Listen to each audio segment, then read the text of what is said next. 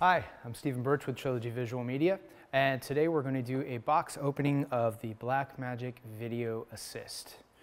So we purchased two of these to go along with our Blackmagic Studio camera 4Ks, and I'm pretty excited about it. There's a lot of other products out there that do similar things, but I really liked what I saw at NAB, and we'll just have to see if it holds up. And we're up here. So this will come with a DaVinci Resolve license, which is nice. So DaVinci Resolve 12, as well as your software and manual come with that.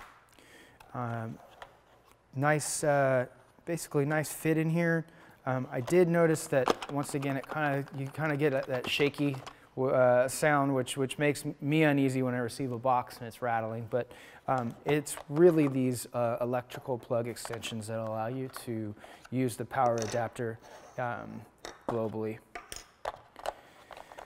So pull these guys out here, and there's the powers.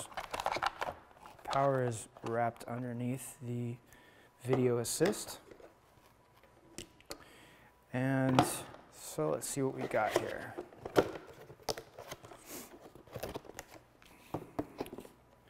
All right, so right away we have a protective screen, protective plastic on here.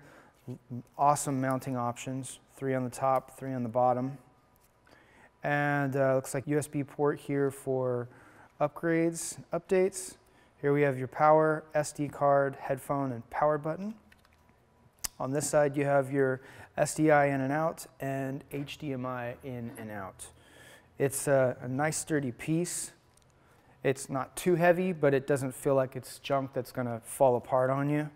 I like that it has the 2 battery ports on here and 2 locking battery buttons, as well as a fan right here. We'll do a noise test on that.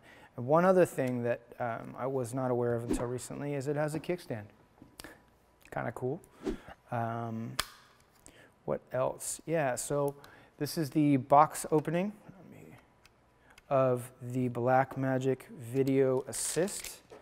I will be doing another review on functionality and menus, and as well as working with the Blackmagic Micro Camera 4K along with the Video Assist and doing some test shots, etc. Okay, if you have any questions, please leave them in the comments area below, and thank you for watching.